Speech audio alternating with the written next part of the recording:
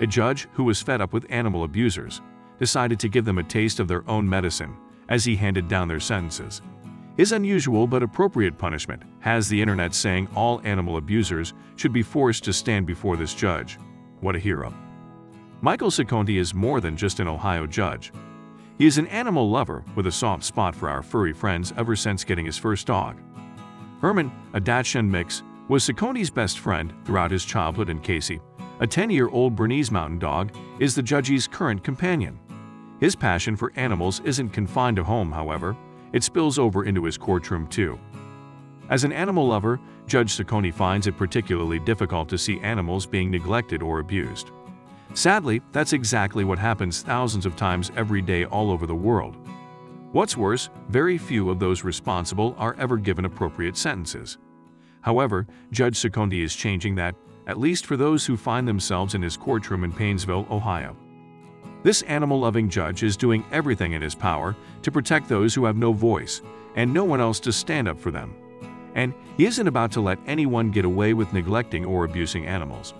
In fact, he dishes out punishments that almost guarantee the abuser will never mistreat an innocent animal again by giving them a taste of their own medicine.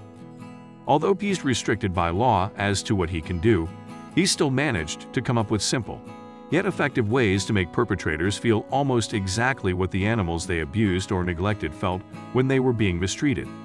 These punishments won't endanger anyone, but that doesn't mean that they can't deal with a little discomfort and embarrassment, he explained when speaking with I Heart Dogs. In one such case, a woman found herself in front of Judge Michael Ciconte after her dog was found living in complete filth. Alyssa Morrow had left her 7-year-old pet dog, Moose, in a dirty, order-like house until the dog was severely emaciated.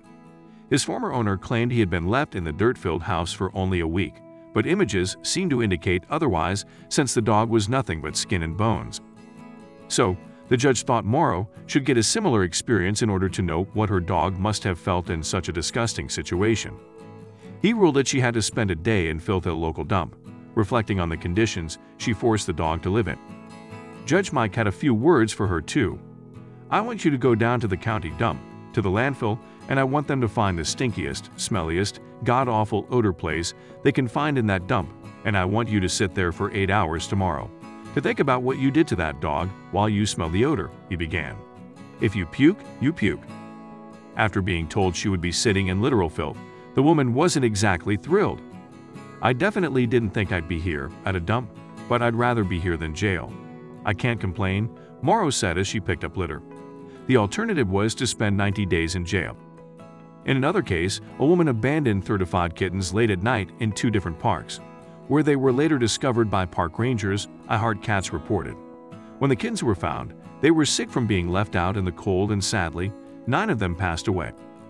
Shockingly, the litters were traced to the woman by the ID collars they were wearing, proving she's not only cruel but not very smart either. Judge Ciconte handed down a sentence that meant the guilty party had to spend a night alone in the cold, snowy outdoors by herself, in addition to jail time and fines, according to Animal Channel. How would you like to be dumped off at a metro park late at night, spend the night listening to the coyotes, listening to the raccoons around you in the dark night, and sit out there in the cold, not knowing where you're going to get your next meal, not knowing when you are going to be rescued?" he asked the woman. So, how did the judge come up with his unique form of punishment? Judge Michael Ciconte realized that standard punishments seemed to have little effect when he began to see a lot of repeat offenders. That's when he knew he would have to get creative in his sentencing in order to tackle the problem.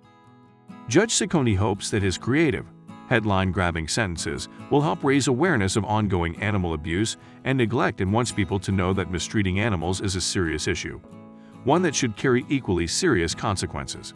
The punishment should fit the crime. So Judge Ciconte's sentences are perfectly appropriate.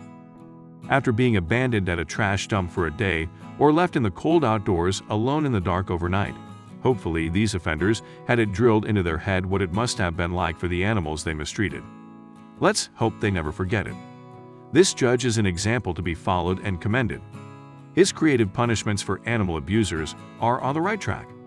Let's pay tribute to his brilliant work by telling others about it. Maybe a few other judges will see what Mike Ciconte has done and take note.